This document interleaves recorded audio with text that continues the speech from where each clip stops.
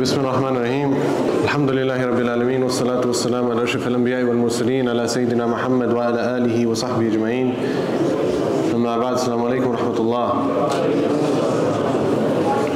So in today's reminder, I think today will probably be our final reminder because tomorrow we have Islamic Relief coming and then we don't know what's happening on Monday.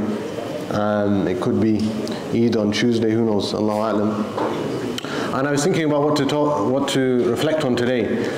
And I was looking at the different surahs that the Shaykhs are going to recite. And what caught my eye was Surah Al-Jum'ah, which Shaykh Abdul Ghaffar recited in the first rak'ah. In Surah Al-Jum'ah, subhanAllah, there's of course many ayat that you can reflect on. But the one ayat that caught my eye is where Allah subhanahu wa ta'ala, He says, قُلْ إِنَّ الْمَوْتَ الَّذِي تَفِرُّونَ مِنْهُ فَإِنَّهُ مُلَاقِيكُمْ ثُمَّ تُرَدُّونَ إِلَىٰ عَالِمِ الْغَيْبِ وَالشَّهَادَةِ فَيُنَبِّئُكُمْ بِمَا كُنْتُمْ تَعْمَلُونَ. You know this verse, the first time I actually recall coming across this verse is in 2006 when I was in Egypt. In 2006 I went to Egypt to learn Arabic. At that time I didn't know anything. And I was maybe the first few weeks there just trying to get to grips with what was going on. And I didn't, as I said, I didn't understand any Arabic. But there was a clip that was going around of a young boy called Firdaus. If I can request the brothers to shh. There was a young boy called Firdaus.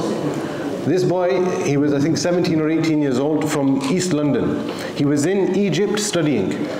And there was a clip where he's reciting Surah Al-Jum'ah to his teacher. And he comes across this ayah. And he repeats this ayah and he's repeating this ayah and he keeps crying. At that time I didn't understand the ayah. I didn't know any Arabic.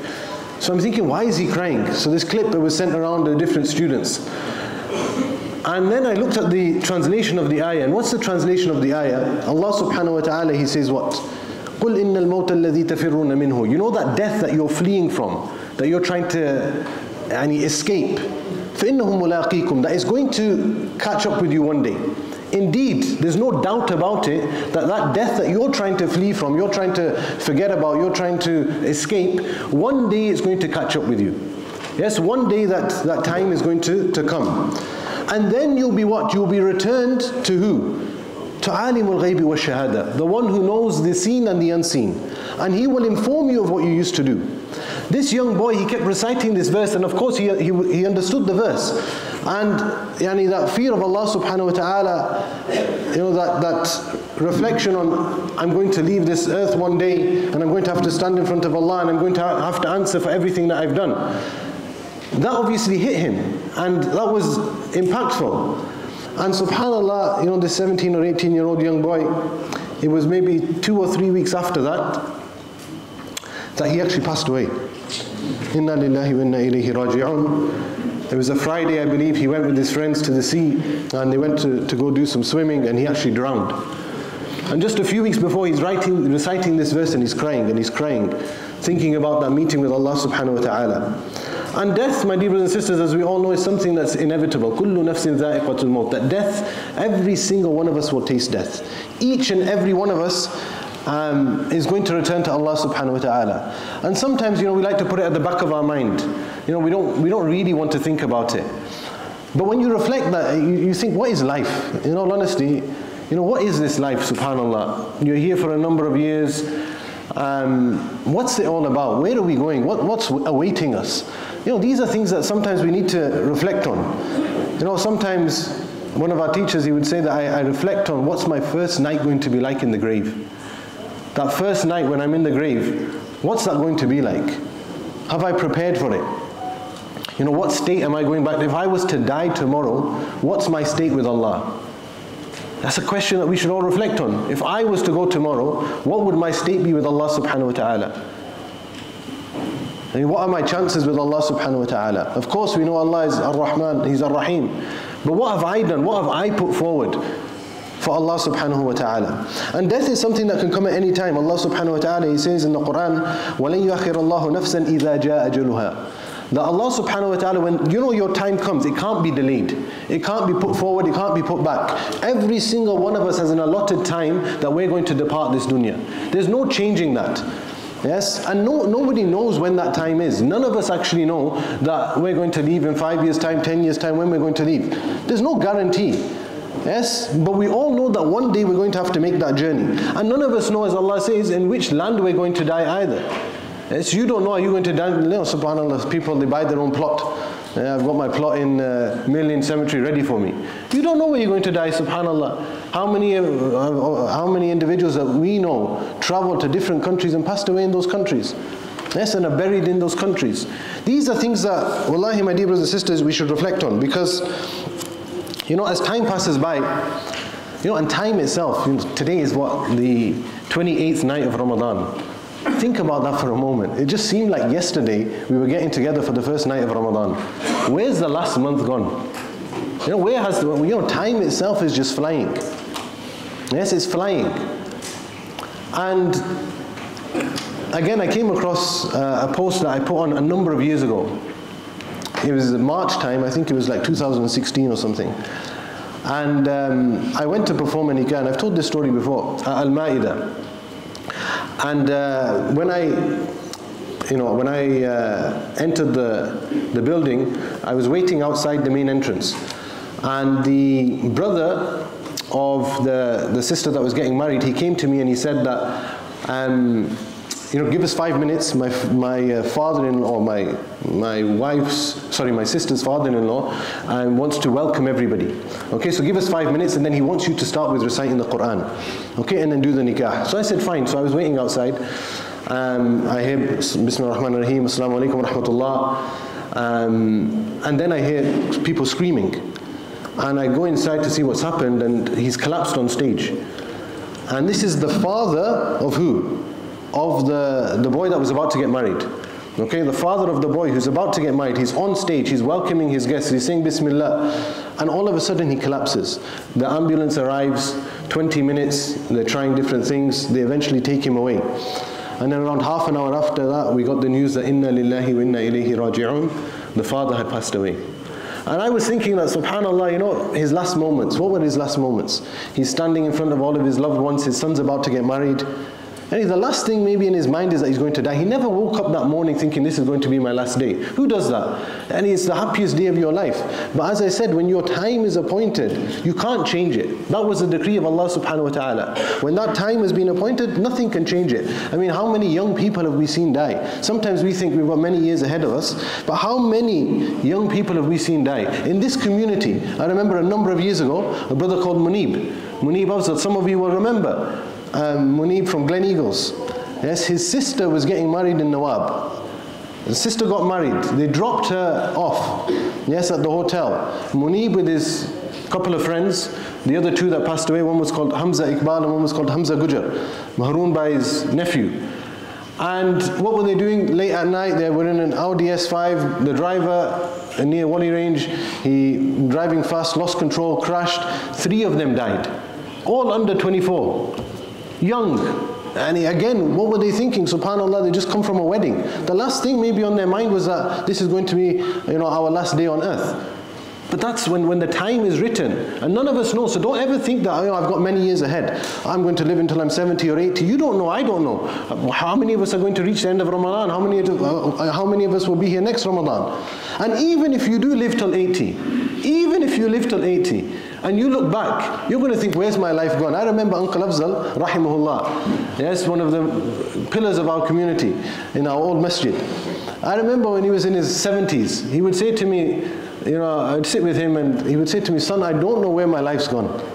70 odd years, I don't know, it's like a blink of an eye. And we can all reflect on that ourselves. If you think about where's the last 20 years gone, where's the last 15 years gone, it's just flown by. Yes, and before you know it, subhanAllah, if you live to see 70 or 80, again it's going to seem like what? That it's just gone in the blink of an eye.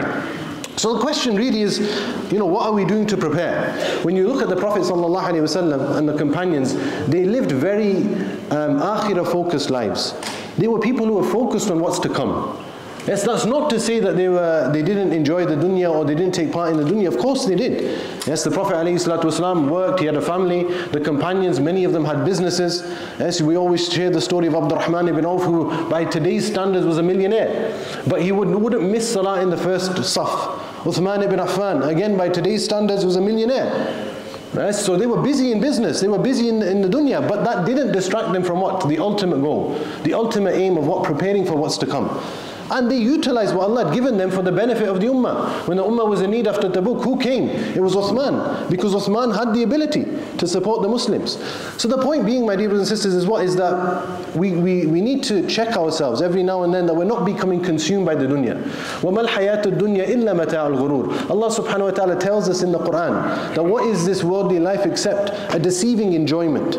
That's what the life is. Don't think that, this is the be all and end all. Don't delude yourself into thinking that there's nothing after this. We have to prepare for what's after. That's the ultimate goal of a Muslim, is that we prepare for what's to come. But the nature of the dunya is what? The nature of shaitan is going to distract you and I. The nature of the dunya is what? Is going to pull us more and more, yes, away from Allah subhanahu wa ta'ala. And the famous parable I've shared many times before, but again it's beautiful to reflect on, because it just it's beautiful. Imam Ghazali rahimahullah, when he talks about the man in the jungle, and this man is walking in the jungle, he looks behind him, and what does he see running towards him? Who can remind me? He sees a lion running towards him. So what does he do? He starts to run. He wants to get away from the lion. Okay, so he's running, and then he comes across a well, so he jumps into the well. He wants to get away. And as he jumps into the well, he's falling down the well, he grabs onto a rope. There was a rope there. So he grabs onto that rope. Yes, and now he breathes a sigh of relief. He looks up and that lion is waiting. Yes, the lion is looking down at him, and he's holding onto the rope. And then when he looks down, he sees a snake with its mouth wide open. Subhanallah, above is the lion, below is the snake. And what's he got? He's only got this rope. That's the only thing he's holding on to. And then he sees a white mouse and a black mouse, and they start to nibble away at the rope. Okay, they start to nibble away at the rope. So that one thing that he's holding on to is getting shorter and shorter. Then he looks in front of him and he sees a honeycomb. He puts his finger on the honey and he tastes that honey. And for that split second, the sweetness of the honey, it made him forget about everything. It made him forget about the lion, it made him forget about the snake, it made him forget about the rope getting shorter and shorter. Why? Because he was consumed by the sweetness of the honey.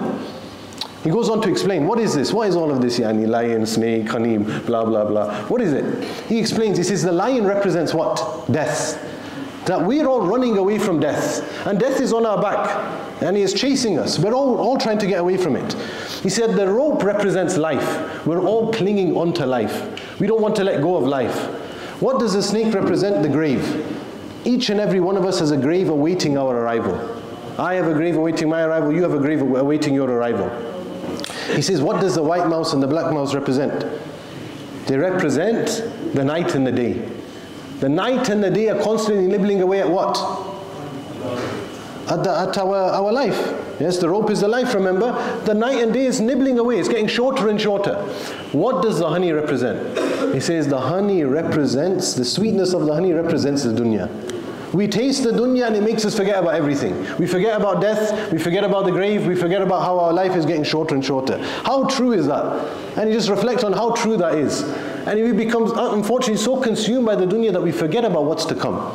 But the Muslim is the one who constantly reminds himself that I have something to prepare for. I have something that I need to get ready for. And look, the purpose of this reminder isn't that we get doom and gloom and think, oh, we're all going to die and let's just now give up. And no, subhanallah, the purpose of the reminder is to remind myself and yourselves that there's something we have to prepare for. And we must be living purpose-driven lives. Don't live a life where you're just, you're just sleepwalking through it. Day comes, day passes by, week, month, year, and there's no real direction. We don't know what we're doing with our lives. It's just passing by, passing by, passing by. That's not the Muslim. The Muslim is the one who's conscious of every day, conscious of every week, is trying to get better, trying to get closer to Allah, trying to do more. So we ask Allah subhanahu wa ta'ala that He allows us to live purpose-driven lives, that we have a purpose behind our existence, a purpose behind our living, that we leave behind a legacy. When you go, what is it you want to leave behind? And what's your mark?